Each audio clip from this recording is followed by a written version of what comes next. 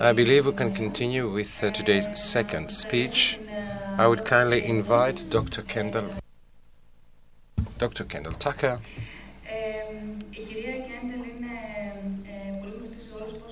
We all know Dr. Kendall, that she works with lactation and breastfeeding. We have already made a brief introduction about her, but I need to remind you that Dr. Kendall, she is a psychologist of health. She's a collaborator at the Psychology and Trauma Division of the American Trauma Association and former president of the Psychology Trauma Department of the same society. Dr. Kendall Tackett focuses her area of research in lactation, depression, trauma, and the health psychology.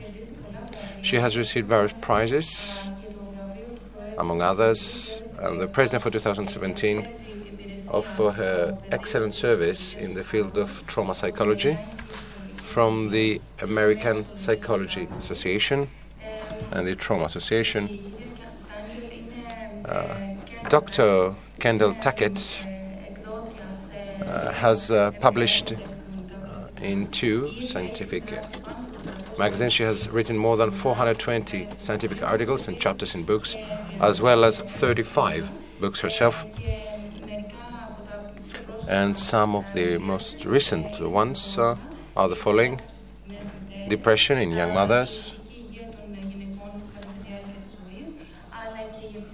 The Science of Sleep, Mother-Child, which is the topic on which she will focus in the following minutes. Welcome, Dr. Kendall Tackett. Great pleasure and honor for us to have you here, and you may take the floor. Thank you very much. Well, thank you, everyone, and thanks for the nice introduction. I appreciate that. Today, we're going to talk about a little more happy topic than we did yesterday, which is the topic of mother-infant sleep. And this has actually been kind of an ongoing study that we've been working on, and so I'm going to show you some of our new data. And in fact, one of the articles is just coming out in September. But there's been some exciting developments that have been happening in mother-infant sleep. Now, let me ask you a question.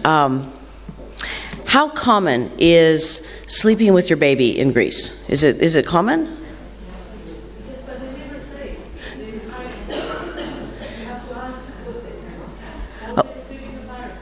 Okay, and what do your pediatric societies say about it?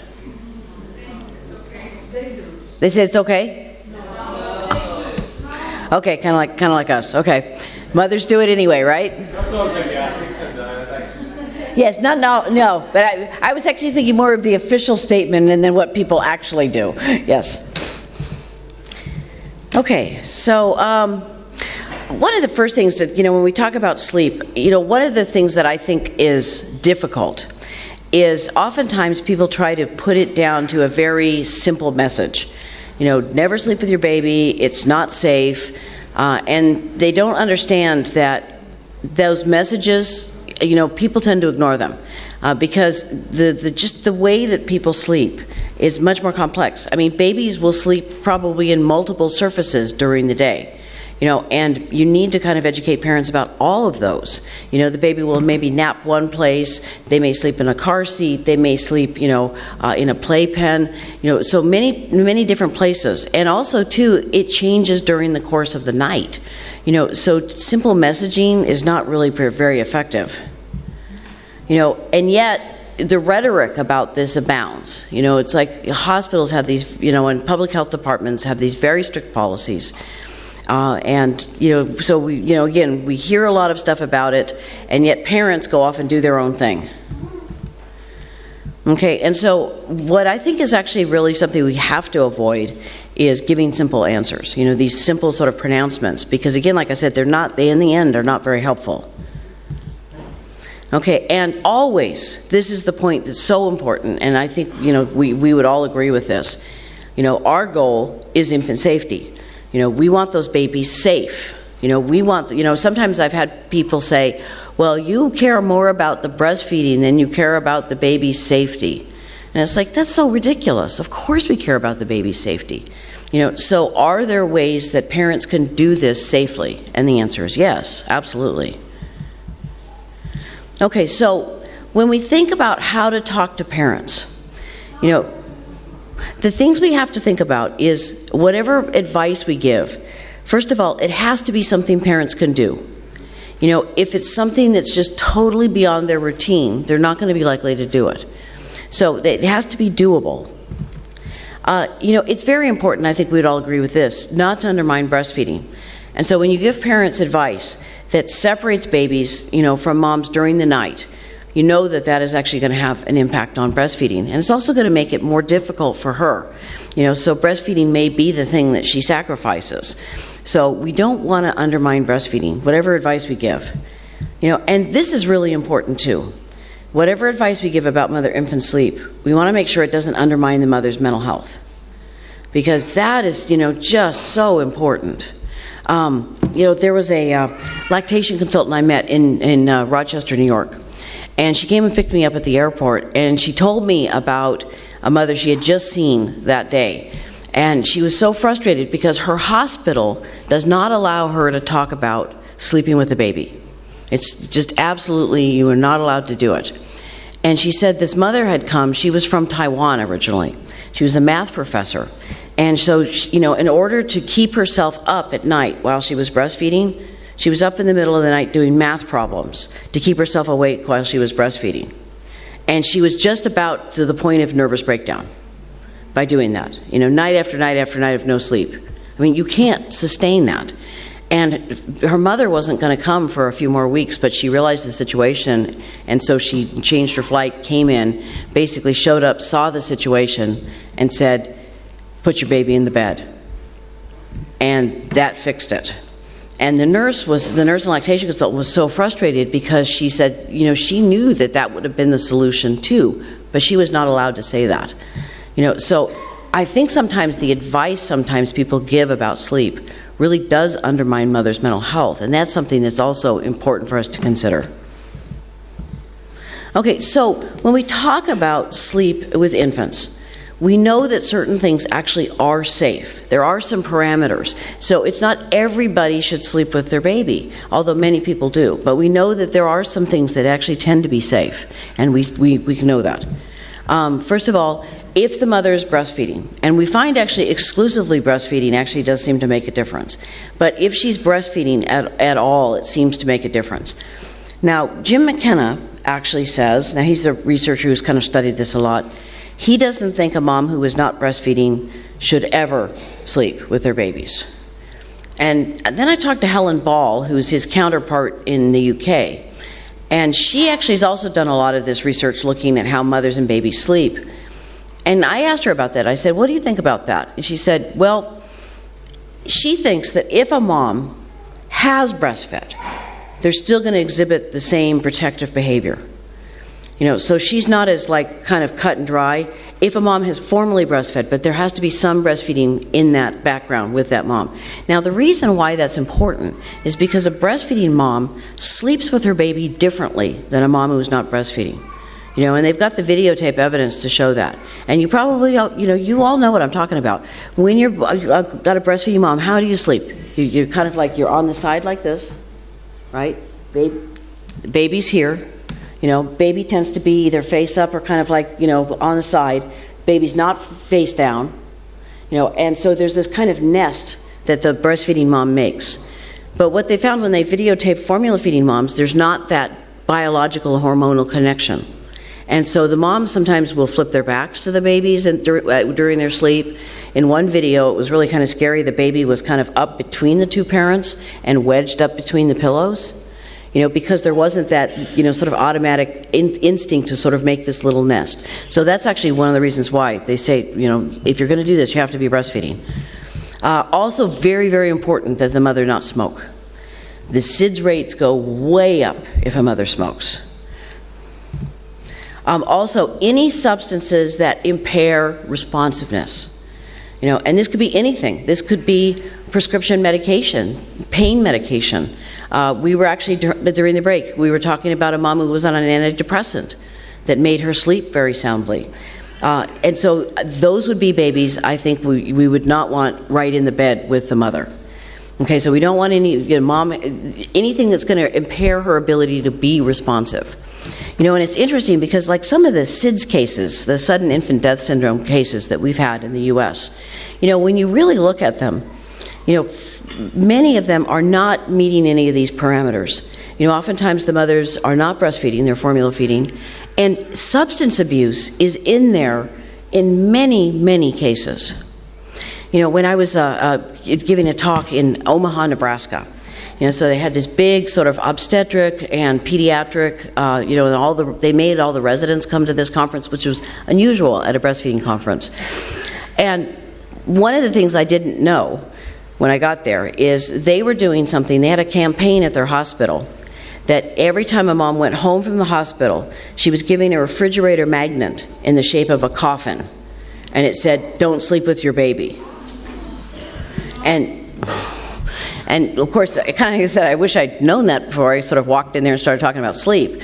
But they had in 6 months, they had 7 infant deaths. And they ended up actually putting me next to the woman who was the architect of that plan at dinner. And again, I wish they'd kind of told me that's what they were going to do. But it was interesting listening to her because she told me about the cases. And she said, I think I'm going to have to rethink this because 6 out of the 7 cases, the mom was using a substance. Okay, and one was a grandmother who'd fallen asleep, like on the couch. So none of them were these mothers. A non-impaired, non-smoking, breastfeeding mother. And so, like I'll give you an example. One was a teenage mother who was on crystal meth. And she came home, from being high and crawled into the baby's playpen. Okay, now, does that fit this definition? Another one is the mom and the dad had gone out drinking. Mom passed out on the couch, and so when the baby woke up, dad brings mom the baby. Mom is still unconscious, puts the baby on top of her, and leaves. Again, obviously mom was quite impaired. She was, she was really drunk. So horrible, tragic situations, but not this. And so see, oftentimes the policies are made on those kind of cases, and we try to apply them to the breastfeeding, non-smoking mother, and it doesn't make any sense. Okay, obviously now we, a lot of research on baby on the back, on a non-fluffy and safe surface. Like one of the questions we have is we have these, memory foam mattresses, that are really squishy. And, that's the type of thing you need to kind of be able to talk to parents about. And, what kind of mattress do they have? And do they need to change that? But anything that you can put your hand in and leave a dent in, you probably don't want a baby on because it could be too soft. Okay, so how can you fix that? Very simple, easy fix. You take a yoga mat and you slide it under your sheet. Okay, problem solved. You've got a nice, firm surface for that baby to sleep on. So again, like I said, being able to kind of talk to parents about what they have and kind of being able to work with them in terms of the, type of furniture they have. In the U.S., some hospitals have actually started giving out these cardboard boxes for babies. They've got high sides and they're very firm. It's like even if you lay your arm on it and stuff, you're not going to be able to like smush the baby. And people have asked me what I think about those. I actually don't think that's a bad idea, truthfully, because especially if you've got a mom who is a smoker, who may not be breastfeeding, but you want the baby close by, that gives the baby a separate space, but the baby's right there. Because if you think about it, we recommend that the baby be in the same room, but not in the bed. But think about like a mom who's had like a C-section or even like a forceps delivery or something. That movement of reaching over in the middle of the night and grabbing that baby like this. That's just going to be very, very painful for her. I saw a videotape one time and it was on this huge screen. And, it was like kind of overwhelming to see this because this mother picked up the baby like this. By the onesie, by the little thing he's wearing, picked up the baby like this and transferred him in the bed by his shirt. And the baby was going like this. And seeing this on a huge screen, I was kind of like... And so I said something to somebody. She was one of the other speakers, and it turned out actually I'd forgotten it was her video. Oops, sorry. But she says, "Oh, I thought that was kind of natural, like a cat." It's like... So again, thinking about, how can we make this easier for the moms? Because, let's face it, it is hard to cope with the new baby. And so it's like everything we can do to make it easier is going to help prolong breastfeeding.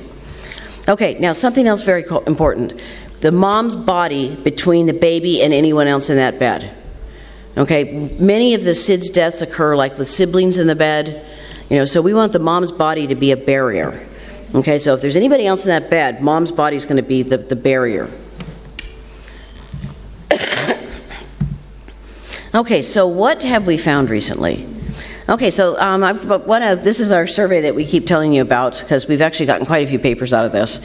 I want to acknowledge my collaborators, Jen Kong from Texas Tech University down in Lubbock, and Tom Hale, who I know you know.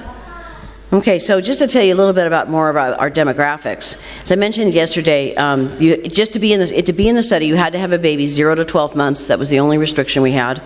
So we had 6,410 moms participate. We actually recruited this sample. We actually recruited this sample pre-Facebook. So actually what I did is I printed up 5,000 business cards, and every place I went, I passed out these cards and said, have your moms be in our study. And then we got many from other countries that we never recruited in. So we were actually really tickled with that. As I mentioned, the average age of the mothers was 31, but you can see the age range is pretty impressive. So 13 to 50. Now, I remember when I first read that we had a couple of moms who were 50, and remember, they have a baby 0 to 12 months old. And I felt like I needed to go lay down for a little while, because I was quite tired after I read that. It's like... Okay, now, a couple things that were kind of unusual about our sample is 93% of them were married, and that's pretty unusual. And again, like I said, we recruited, really broadly, and so, it's interesting sometimes the things that pop up. And 97% were living with a partner. This was a very highly educated sample. So from the education standpoint, we would call them middle class. When we looked at income, at least in the U.S. sample of this, it was a pretty broad spectrum. This was 79% of them indicated that they were exclusively breastfeeding. 18% did a combination, so that was about 1,600 mothers, I think. And then we had about 400 moms who were exclusively formula feeding. And again, we're not considering this representative of the population. I think this is representative of who we sampled our data from.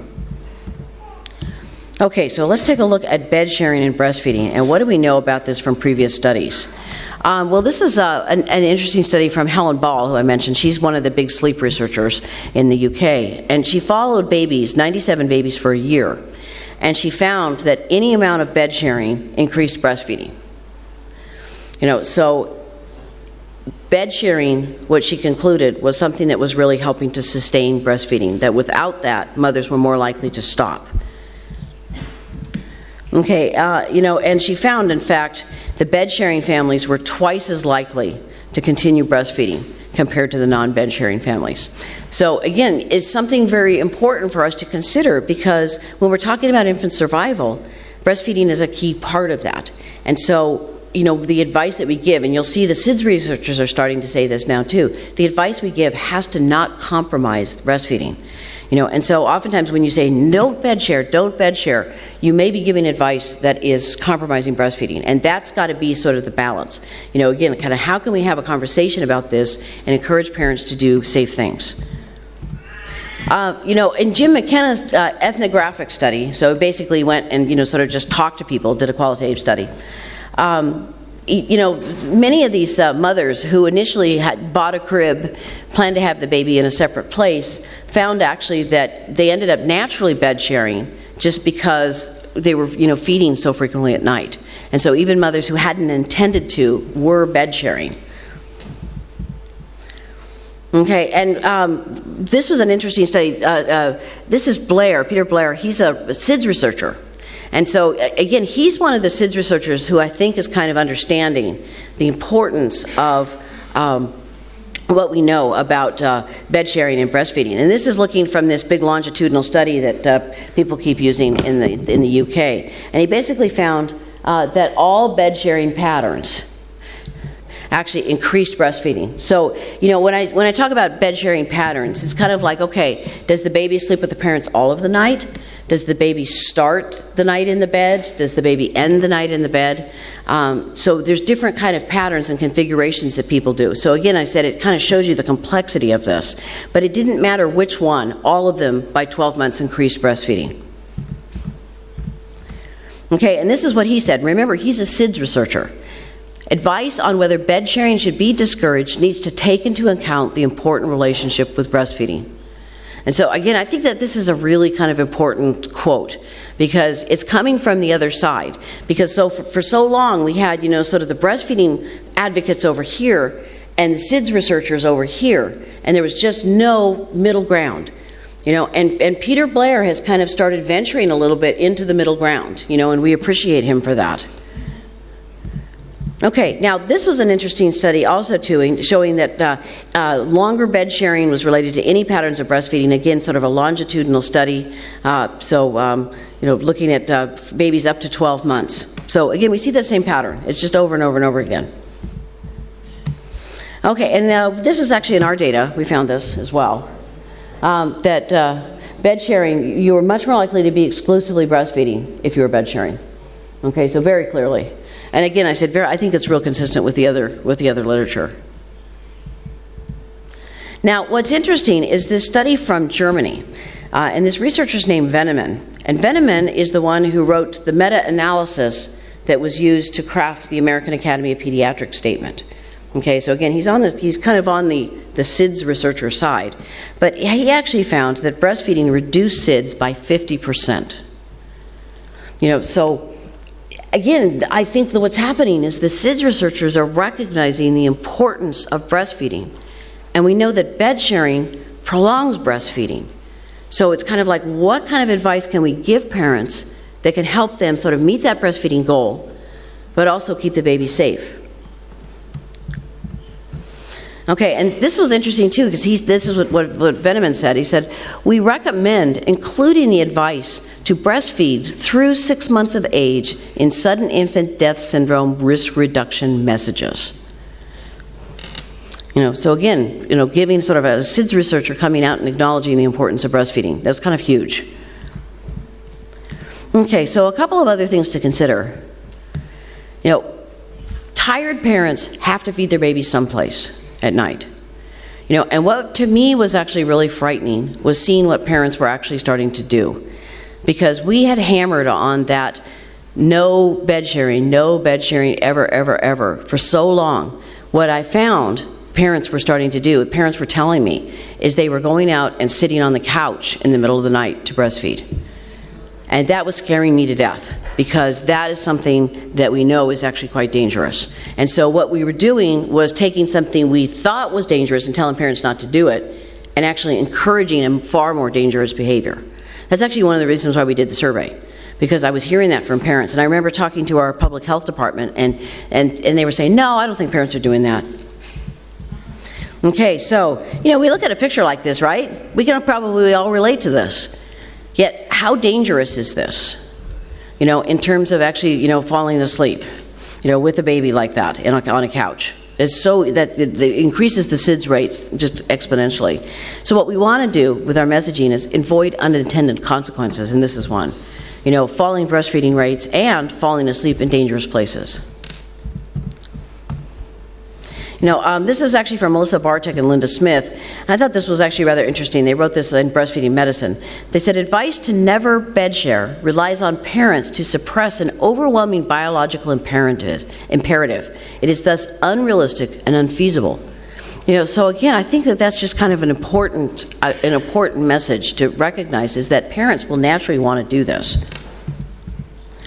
Okay, so I think another important question is to really get a real sense of how parents actually sleep. And one thing I kind of discovered is that parents tend to actually not tell you the truth about this, or they hedge. And we actually find our white middle-class mothers are very good at that. And I found that when I was doing the extended breastfeeding study back in the 90s. I would meet mothers who I had known for a long time, and they would say, oh, what are you working on now? And I said, oh, we're working on these papers on extended breastfeeding. And they said, oh, that's really interesting. And then they'd turn around and they'd say, what do you mean by extended? And then I found out there's this whole network of underground sort of mothers that were, sort of under the radar, not telling their doctors, not doing everything. So I knew sleep was going to be very, very similar. So I was actually careful kind of how I asked about it. But I think that this is important because we need to recognize what families are actually doing. Okay, and this is actually what Lars said in 2007. It's important to understand the characteristic of bed sharers in order to inform public policy and health education content and to guide the clinical practice and help focus future research. And I think that that's the piece that's often missing in this sort of public health approach. Okay, so when you look at these data, now what's interesting about these data is these data were actually, the paper was published in 2007, but the data were actually collected in 1998. And the reason that date's important is that was before our Consumer Product Safety Administration came out with a very strong never bed share message. That was kind of the beginning of that campaign. And so we felt like parents were probably being a little more truthful. And what's interesting is, take a look at this. 77% of the mothers said that they bed share some of the time. And only 23% said that they never bed share. Okay, so that's, that's 3/4 of the moms are telling you that they're bed sharing at least part of the time. So even with the messaging and stuff, this is still going on. Now, what's also interesting is, people have the idea that the people who never bed share are engaging in safer behavior. And it isn't actually true, because prone sleep, which we know is actually, highly related to SIDS, is much more likely to occur in the never bed sharing group versus the ones who always bed share. Okay, so putting your baby face down on their stomach. Now, I thought this one was very interesting. This was done in 2013, and I really think this is an example of a study where they were not getting the truth from mothers. Because remember, you just saw that LAR data. 77% said they bed share at least some of the time. Now, in this sample, they did it kind of longitudinally over a period of years. And so, in the original sample in 93, only 6% said that they bed share. And that actually went up to 13% in 2009. Now, 13%, don't you think some of those mothers might not be telling the truth? And yet they were alarmed. They said, well, there's many mothers that are not listening to the current guidelines. And I thought, there's many more than you probably realize, because this is a way underestimate of what's going on. Yeah, and they said here, the current American Academy of Pediatrics recommendation about bed sharing is not universally followed. Yeah, you think? Now, what's also interesting is they looked at the demographic factors. So they looked at, the things that were kind of related to it. And so it tended to actually be, this was in some ways kind of the stereotype, but it's amazing actually how many studies have not included the demographic factors.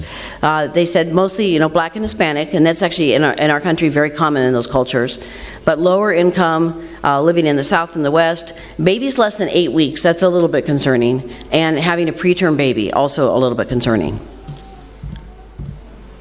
Okay, so when we asked parents the reasons for their sleep arrangements, I thought that was very interesting, because that really kind of came down to really a couple things. Either it was a philosophical belief or an ideological belief. Okay, in this case, it's the right way to do it. This is how you parent a child. And we found actually some pretty interesting ethnic differences here, because again, many times, especially with our African American population, people say, oh, it's part of the culture, people believe it's the right thing to do. And yet we didn't really find that. We found about 50% of our moms in this sample actually said that. But the only thing that worked, more the pragmatic approach. And I've had moms say, like one of my friends from church, actually she was from the Philippines, and she was sleeping with her baby. And her neighbors, who also went to our church, were giving her a hard time about that. And I was about ready to kind of go and give her some social support, and she didn't need it, because she said, you know what, if they want to come over, she said, I got to go to work in the morning. And she said, if they want to come over and walk the baby, that's fine. But for right now, this is what's working for us. And that is actually often the reason why people do this. And you'd find, too, only 4% of the moms actually indicated that that it was because of what the doctor said. They really actually aren't listening to healthcare providers on this. It comes down to those two things. Either they think it's the right thing to do, or it's the only thing that worked. Only 4% did it because the doctor told them. And it was actually kind of interesting that it was much more likely to be the Asians. And in some ways that's almost kind of like a stereotype, but it actually was a pretty striking difference. Okay, so we also looked at the mother's demographics, which I thought were actually, these turned out to be kind of interesting. They were much more likely to be bed sharing if they were either single or separated. And you could see, like especially separated, it was probably a stressful time for the families. so I can actually see where everybody would probably end up sleeping together. What was also interesting is the mothers. We looked at age at first birth and their current age. And you found actually that the current age was the same across the three things. The baby sleeps in the crib in a different room, in the bedroom, or they bed share. But the younger mothers, the mothers who were younger at their first birth, were much more likely to bed share. I said, yeah, some of these data were kind of surprising. And I actually thought it would be higher with the employed mothers. But actually it wasn't. The bed sharing rate was actually higher among the mothers who were not currently employed. And we also found a big difference by income. So this is actually true. The lower income families often are the ones who are more likely to bed share. And we found a similar kind of pattern with regard to education level. Okay, the more educated you were. And again, like I said, I think in some ways it's because, higher income and more educated families, have more resources. And so, because this is a pretty hard routine to follow, and so they have more resources to be able to kind of do it. And we actually found that they were the ones more likely to go out and sleep on the couch, too. Okay, now this is actually some of our current work. This is a paper that's coming out in September. Is one of the questions people ask me is, I showed you yesterday the sleep data and looked at exclusive breastfeeding, and how it impacted sleep. And they said, does where the baby sleep make a difference in that? And it actually does in a lot of the cases. Okay, so, first of all, what's kind of interesting is, remember I showed you yesterday that the mothers actually sleep the longest, if they're exclusively breastfeeding. And what's kind of interesting about that is the babies are still waking up a lot more. Okay, so, and the babies are sleeping, the formula feeding, the exclusive breastfeeding, bed sharing, the babies are sleeping the shortest amount at the longest stretch of sleep. Okay, and again, sometimes people will use this as an argument and say, well, see, this is why the mother should exclusively formula feed, because the baby sleeps a longer time. But again, going back to that sort of SIDS argument, one of the theories of SIDS is that babies go into such a deep sleep that they can't get out of it. They don't rouse from it. They just keep going. And so having long stretches of sleep isn't necessarily a safe thing. And you see it really does make a difference. And it also makes a difference with where the baby is. Okay, they're also more likely to wake in the middle of the night if they're bed sharing. And I thought this was actually kind of interesting. This is looking at non-exclusively breastfeeding mothers. So this is our mixed and formula feeding moms. If you're bed sharing, it takes a longer time for your baby to settle down, if you're not exclusively breastfeeding. And, some people have kind of said, I had a graduate student who was doing a thesis on this, and she wanted to say that, mothers who bed shared were more depressed and more anxious. And I said, I don't think the literature actually supports that. And she says, well, that's what I've seen in my clinical practice. And we hadn't had any research on that until actually we did this study. I think actually what she's probably seeing might be the bed sharing, non-exclusively breastfeeding mothers, because we do see more problems with that. And so it kind of goes back to that same argument about who should be bed sharing. And I think we could make a pretty compelling argument that it's probably a better experience for everybody if the mom is exclusively breastfeeding and bed sharing versus not exclusively breastfeeding and bed sharing. Putting the safety issue aside for a minute, let's look at how it is from the mom and the baby's experience. Okay, now you do see that the babies wake up, if they're exclusively breastfeeding and bed sharing, they wake up the most amount of time. So again, it's really kind of interesting to think about, okay, well, yeah, but how in the world is the mother actually getting more sleep? Babies sleeping a shorter stretch, waking up more. And yet we see that the exclusively breastfeeding, bed-sharing mother gets more sleep. Okay, because remember, you saw exclusively breastfeeding mothers just kind of across the board got more sleep. But it does make a difference in terms of, we got this interaction effect.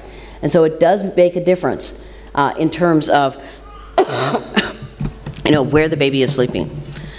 And so, again, you can kind of see why people sort of go to this and start doing this. And also, remember I told you about minutes to fall asleep is kind of an important thing that we look at in terms of postpartum depression. So there was basically a main effect of exclusive breastfeeding up here.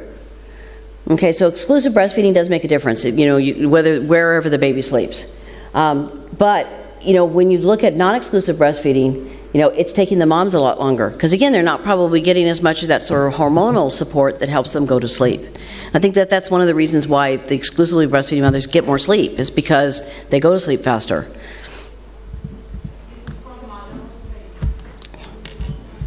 Is what?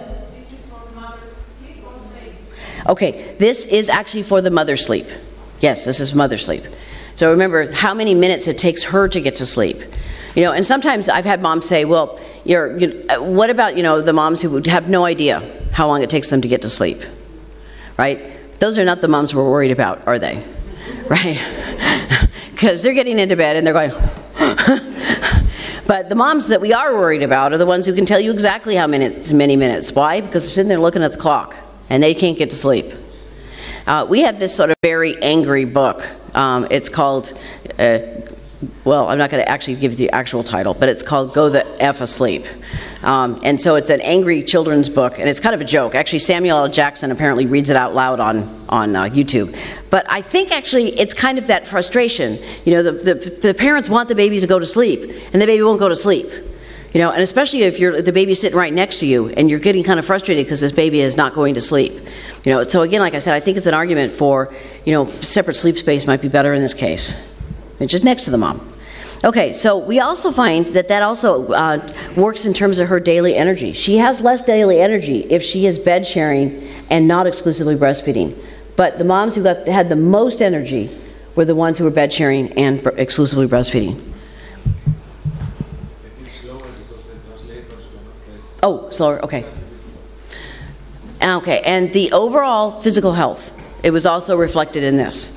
Okay, so how healthy the mom reported herself to be. And again, you see a main effect of exclusive breastfeeding. Okay, so exclusive breastfeeding, no matter where the baby sleeps, you feel like you have better health than if you're not exclusively breastfeeding. But what's interesting is, again, look at this. It's the lowest here for the ones who are not exclusively breastfeeding but bed sharing. So I think this is really kind of arguing this is really not a great idea for the moms who are not exclusively breastfeeding. It also, of course, impacted mother's mental health. Take a look at this one. Remember that I told you about that children's book? Look at the mom's anger and irritability. And again, remember, it's taking the baby longer to settle. So you can kind of see how the mom would be frustrated. And yet here, the mom is actually not very angry. I mean, no more than sort of usual. And exclusive breastfeeding does make a difference on that in both. But I just think this is really striking. And also, these are the moms that tend to have more anxiety and more depressive symptoms. Okay, so in here you see kind of main effects of non-exclusive breastfeeding. So you can see this is another sort of argument about how breastfeeding does protect maternal mental health. And especially exclusive breastfeeding seems to actually really make a big difference. Okay, and you see that's, again, another main effect. So main effect, no matter where the baby sleeps, lower depressive rates. So how are we doing on time here? We're great. So what can we conclude from this? I think the first thing we can conclude is this is complicated, isn't it? There's so many factors that come into this. Where the baby sleeps, how the baby sleeps, their ethnicity, their income, their education. And so just the one simple message just doesn't work. And what we really have found is that parents kind of ignore that. Okay? And also, too, I think we need to kind of respect what the parents are doing. That they do things often for logical reasons. And actually, one slide I didn't show you in here, but when we asked parents, first of all, where does your baby usually sleep? About 30% said they were bed sharing. So then I said, where does your baby end the night? That's the question. And it ran between 60 and 65% for the first year. Okay, so 60 to 65% are bed sharing at least part of the time. And a pattern you often see, especially after 6 months, is that the babies go in the crib, and maybe even in the other room, okay, for the first part of the night, and then the baby wakes up, and they bring the baby into bed. Okay, so again, like I said, these parents are often going to their healthcare providers and saying, oh, yes, the baby sleeps in a crib. But that's really not the whole answer, is it? It's kind of like, what is your parent doing, or what is that baby doing the rest of the night? And so if we can't talk to parents about that, we need to kind of, they often can do things that are pretty unsafe. Now, one of the things we found is that families who are bed sharing were also more likely to have siblings in the bed. And again, that's just something to be concerned about when you've got a baby in the bed. So remember, mom's body has got to be the barrier. Nobody sleeps next to that baby but mom, because siblings next to the baby actually can be dangerous. Okay, so that's something to we need to kind of think about. The other thing that we found is the bed sharing families were also more likely, about 50% of them also reported having their pets in the bed. And it's like, my house looks like a zoo. I have a lot of animals. I get it, okay? You like your animals. But is that safe with a baby? I don't think so. Now, and especially, I had somebody say, well, what about those dogs who can detect sleep apnea? It's kind of like, okay, the sleep apnea dogs can stay. Everybody else has got to go, It's like,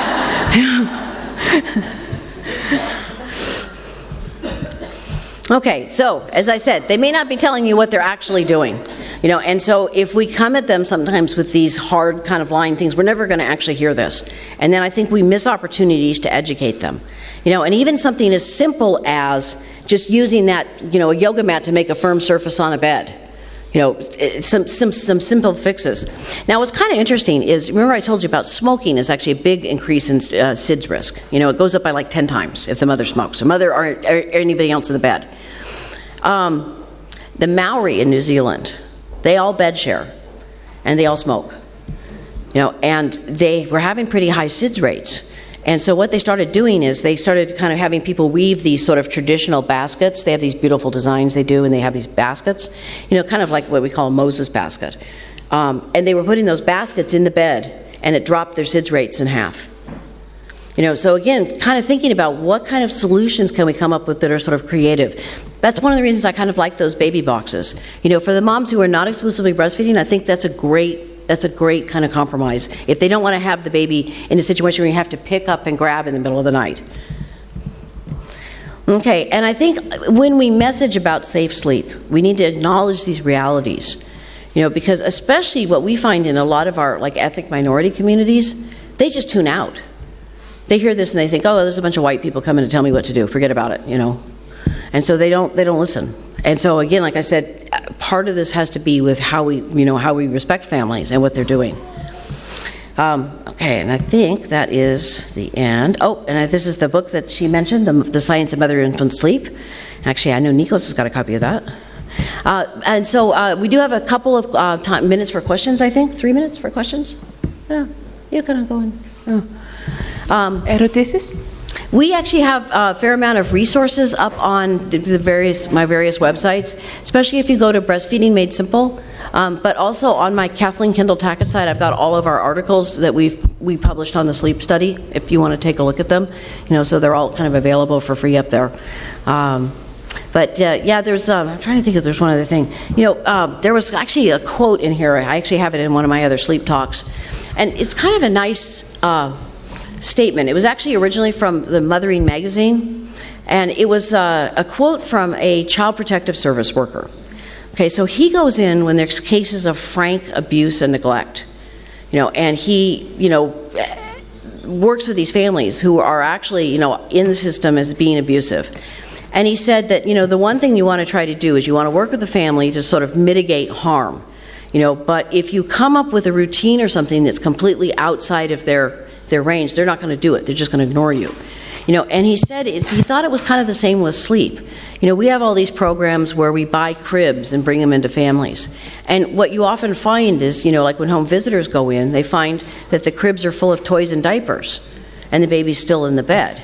And he said asking the family to completely redo their whole routine, he says is not very realistic, and it's advice more likely to be ignored. So, again, like I said, I really kind of hope we all can start having more rational conversations and be able to actually talk to parents. Because I think if we actually talk to parents, we can kind of educate them about how to keep the baby safe. But definitely not out sleeping on the couch.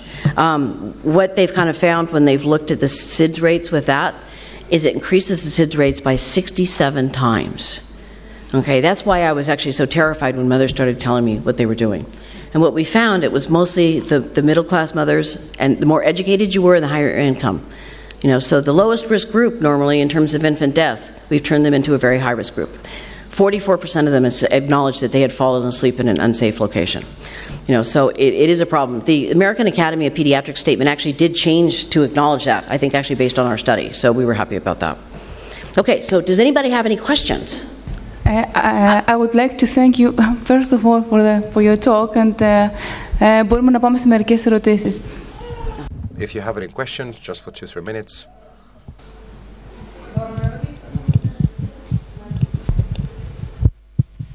Excellent speech. Congratulations. Is that on? Okay.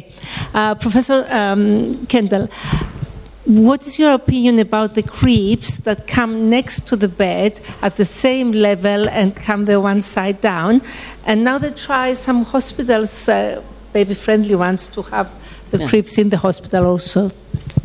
Well, the sidecar cribs, I think, are probably kind of a nice solution. I will tell you, my friend Wendy Middlemiss, who co-edited the book with me, she's a little more concerned about them because she thinks babies sometimes can slip between the cracks. So as long as that is safe, and it's really firm in there, I think they're actually probably a good compromise.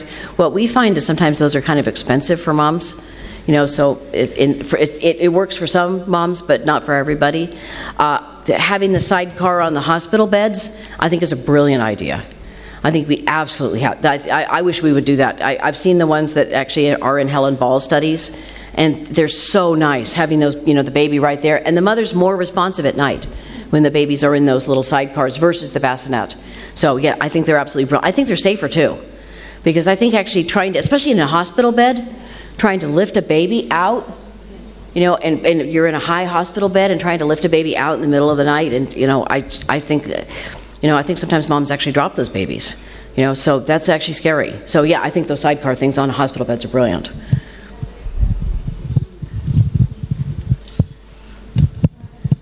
Yes, Ada? Hi. Hi. What would you suggest to parents that smoke, or either of them? Because it's a cultural thing, and we do have quite a few smoking fathers. Where would the child sleep? Well, I think I would follow kind of, in that case, the example of like the Maori, about having the baby in a separate surface. So maybe again, one of those baby baskets or something in the bed. It dropped that SIDS rate in half in New Zealand. So the problem, is it their exhaling of the carbon dioxide, or is it their movement? Nobody actually knows exactly why smoking is such a problem. They don't know if it's because if a mom smoked, if she's smoking after the baby's born, she probably smoked during pregnancy. They don't know if it's the smoke on her clothes or in the house. So they're not sure what it is, but we just know that having a smoking parent does increase SIDS. So I think, something like that, kind of what they did with the Maori, I think is a kind of a good example, of what to do. Yeah, because it's tricky. When you have a lot of people who smoke. I think, if I remember well, that it is because the baby is accustomed to a hypoxemic environment in a way, because it's more carbon dioxide and it lives in that environment. So the threshold of having past the borderline for SIDS is more possible in a hypoxemic environment. I think that's one of the. Because they don't change the side to be covered for even a small time of yeah. Because one of the things we kind of recommend too is if a mom does smoke, that she sort of wash and take off whatever she was wearing when she smokes. Obviously smoke outside. I mean, it's probably some of it is the smoke on the clothes and in the hair. But yeah, it does seem to. I think mother smoking is probably worse, but I think having a smoking parent, they've kind of shown that is kind of a danger. So again, I think one of those baskets is a kind of a good compromise. I think it protects the baby. The third hand smoking. And the what? Third hand smoking, not the second hand smoke. Oh, second hand smoke. Yeah. Not second, third hand. Third hand smoke. Yes.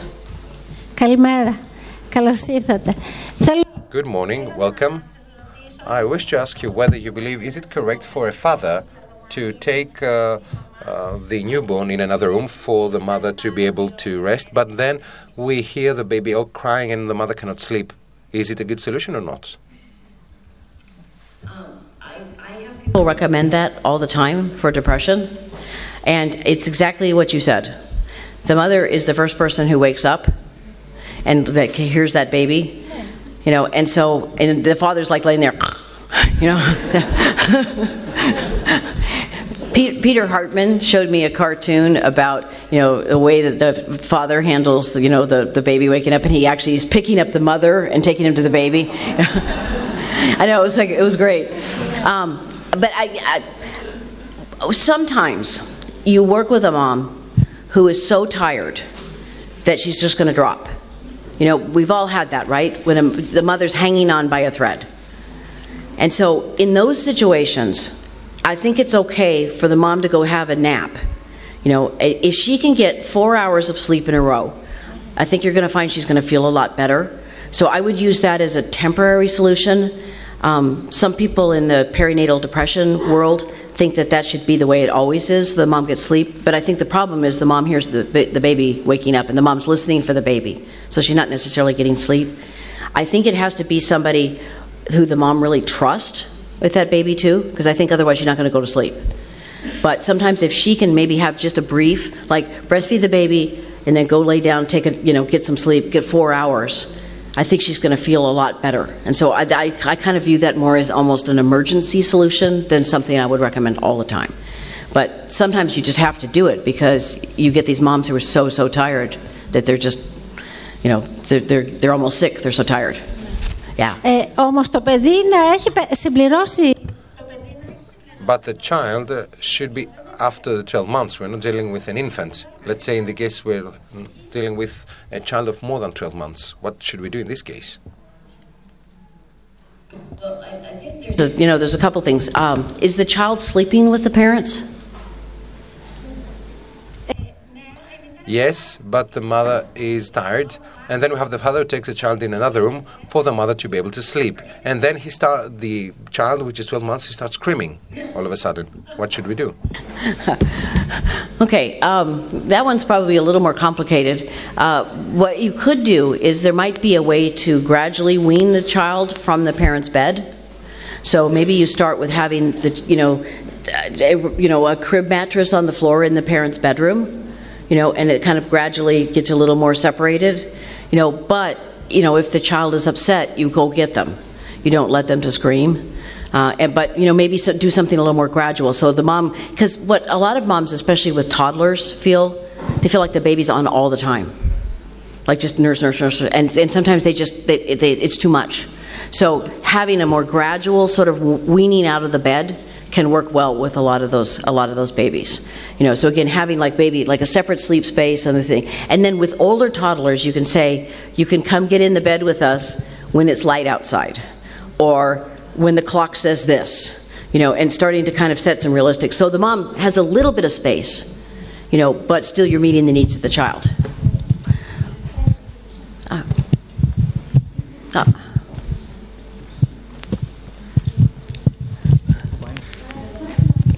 Να δώσω το μικρόφωνο στην κυρία.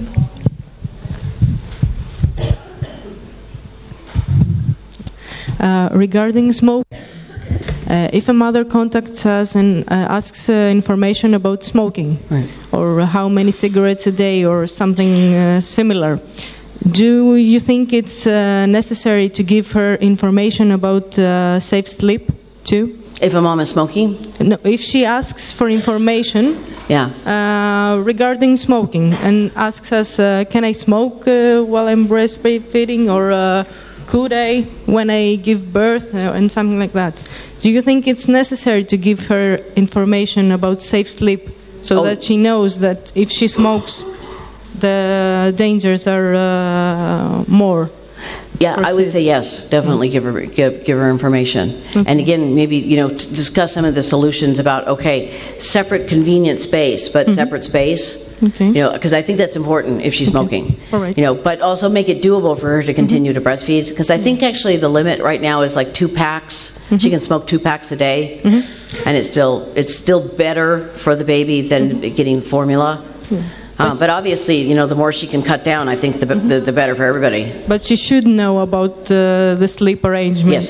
Okay. Absolutely. Thank you. Yeah, I would say that. And again, like I said, the whole thing is because I think for parents the goal is to keep the baby safe too. Mm-hmm. So say this is kind of what we know, and this is so. Let's think about how we can make this so it's safe. Okay. Thank you. Yeah. Να δώσουμε ακόμα το λόγο για 2 ερωτήσεις, γιατί ο χρόνος έχει περάσει. 2 more questions. Could I kindly ask you, for how long can a child sleep with the children? Is there a limit for that, age limit? I would say actually, off the top of my head, no. Because if you look at cultures around the world, many children sleep with their parents on and off for years. I had friends who were from Latin America, and even as young adults, they'd come crawl and get into bed with their parents, sometime in the middle of the night. Or, one of my friends was, her toddler, they said they never knew which bed he was going to wake up in, because he would wander in the middle of the night and he'd get in with his sister, or he'd get in with the mom and dad, or, so I think it really kind of comes down to, what is the parent's preference? And, what is the child? Eventually, the children do. It's kind of like with long-term breastfeeding. They eventually stop. And so they don't necessarily do that. But, even places like Japan, where everybody kind of sleeps together for years, and it doesn't actually seem to create any harm. In fact, it seems to actually create some resilience. There's something about that that's really kind of special. So I think it's kind of up to the parents. But I think this whole strict, they got to be, down the hall in a separate room, and that is just really not consistent with kind of what we've done throughout sort of history. And again, like I said, looking at other cultures. So again, if the parents kind of feel like they need some space, then I think it's okay to kind of have a little bit of separation there. But if everybody's happy with it, I know whole families that kind of they have a configuration of beds on the floor. And that seems to actually work for them. So I think that I told you yesterday, my kids were 3 and 5, and we finally moved them out together and put them in their own room. And mainly because they just got too big. They were just because they're big kids, and so it's like you wake up and you got a leg over your head in the morning, So there's just not quite enough room. But we moved them together so that they went, they didn't go by themselves, and we kind of we did it sort of gradually. But no, I don't really think there is an upper limit. I said I even know, some lady I was talking to who'd come from Japan, and she ended up actually staying with some people, and they had to share a bed. And she was actually saying how nice it was because she missed that since she'd grown up with that, and she hadn't actually really shared a bed, with anybody sort of in a nice sort of family way in a long time. So, yeah, I don't think there's any upper limit on it. Νομίζω έχουμε το χρόνο για μια τελευταία ερώτηση, κυρία, στο τέλος με το άσπρο.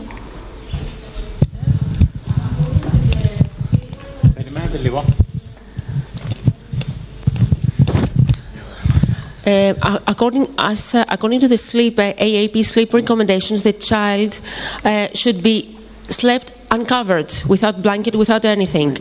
So what do we say to mothers with bed share? Should the baby be above or under her blanket? A lot of the concern about that is that the babies can suffocate. We get all these fluffy blankets, and so they kind of recommend, first of all, you don't want the baby overheating, because that does seem to be one of the things that increases risk for SIDS. And you don't necessarily want a bunch of stuff that they could get trapped in, and so that's based on the recommendation. So you'd probably dress them lightly so they're comfortable, but not necessarily put a bunch of the stuff we normally, a lot of times parents put in cribs that they could get tangled in, and especially concerning are the things that are fluffy. Anything that's fluffy is really kind of not a good idea with a newborn. So I would say, I think actually that recommendation is a sound one. So maybe put babies in kind of like a jumper or onesie, like one of those little suits where they can stay at a nice temperature, but not too hot. Yes, but when the baby sleeps between the parents, what about when the baby sleeps between mother and father? They can probably just be like in a onesie or something. And I would be careful about sleeping between mother and father. Because again, like I said, sometimes those babies kind of wander. We want really that baby next to mom. And so, because dad doesn't necessarily have that hormonal connection with the baby. So with a newborn, I would be careful about having them in between mom and dad. So only next to mom, not between mother and father? Not until they're a little bit older. Okay, and above the blanket, not under, above mother's blanket. Yes. Thank you. Yeah. Thank you. Νομίζω δεν έχουμε το χρόνο για άλλες ερωτήσεις. Σας ευχαριστούμε θερμά για την προσοχή σας. Thank you.